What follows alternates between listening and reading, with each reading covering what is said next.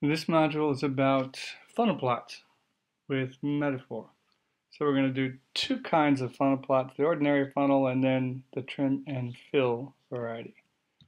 A funnel plot is a plot of effect size by standard error or sample size. The idea comes from a sampling distribution. Usually these are inspected for symmetry and for heterogeneity. Trim and fill will look at the symmetry of the funnel plot and impute values and then sort of say what happens if we had these extra studies.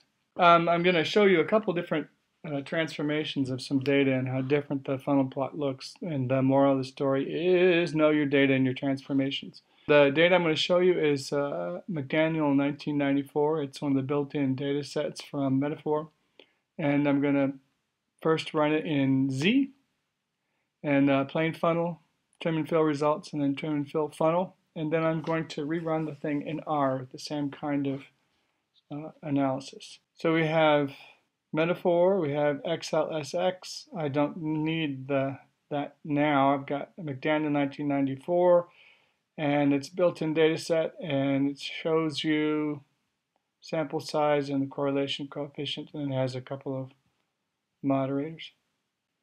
And there are 160 of them. Okay, so the first thing we do is McDaniel results, get the Metaphor R is equal to R, N is equal to N, method is Dersimonian and Laird, measure is Z-core, so we're going to take the R to Z transformation of the correlations. And here are the results. We have tau is 16, heterogeneous, mean is 24, and the confidence interval is from 20 to 27. With the random effects, you can see it's minus 0.09 to 56. So pretty big interval there. All right, so I asked for the funnel, and the funnel comes up in a separate window, and I'm going to resize it so you can see it here better. All right, so there's the funnel plot, and the average is at 23, 24, something like that. And you can see there is some excess heterogeneity, and the studies seem to fall off a little bit more on the right side than they do on the left side. But, actually this is pretty well behaved. Most of the studies are inside the limits that you'd expect, plus or minus 2 standard errors. We have this guy way out here, but it's a very small study. And these are correlations between scores on a job interview and subsequent job performance. Okay, so that's what it looks like if we just run the funnel plot. Now let's look at the trim and fill version. Okay, so here's the trim and fill funnel plot, and you can see that it's inferred a bunch of studies on the low side to match the studies on the high side. And doing so, it has moved the mean back some. So let's look at the results here. The first time around, I got the funnel by saying funnel, McDaniel results 1, and then I got this prediction interval by saying predict McDaniel results 1. And now McDaniel results 2 comes from saying I want trim and fill for McDaniel results 1. So I did the meta-analysis, I've got that object, and now I want to do the trim and fill on the results of the meta-analysis. Put it into McDaniel results 2. When I do that analysis, it tells me that it estimates 21 studies are missing on the low side of the study. So then it adds them, and now we've gone from 160 to 181 studies. I square is 84, tau is 20. So we went from I square 79 and tau of 16. So because you're imputing studies all the way on the left side, it's going to increase the heterogeneity, and it's going to increase tau.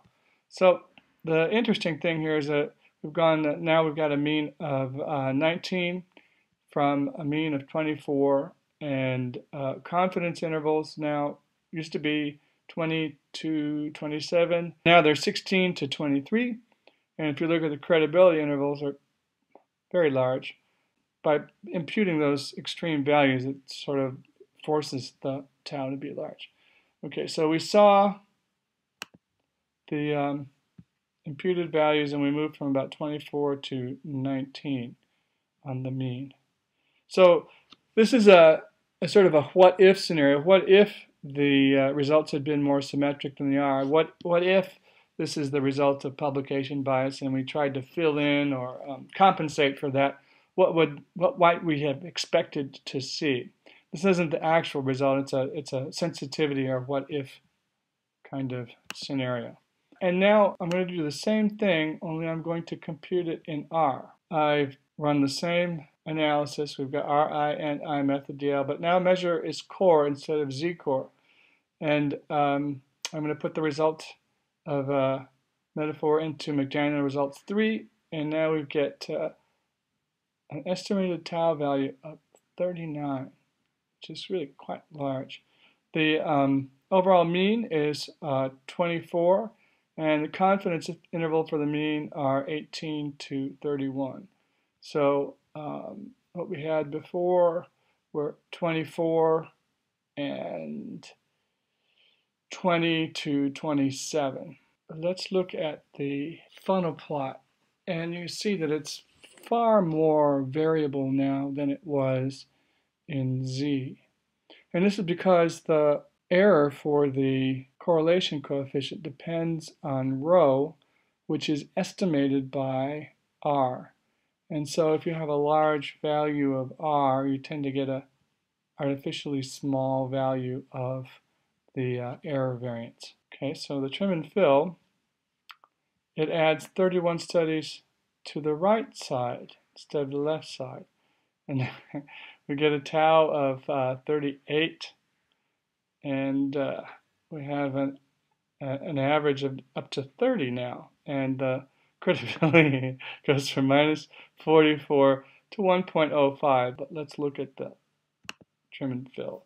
All right, so it's filled in 30 some studies on the right side, on the high side this time, in order to ensure symmetry. Here the funnel plots are side by side. This is without trim and fill. So here it is in Z, and here it is in R. And I want you to see this study becomes this study. So you need to know what you're doing when you plot these things. And that's it for the funnel plot.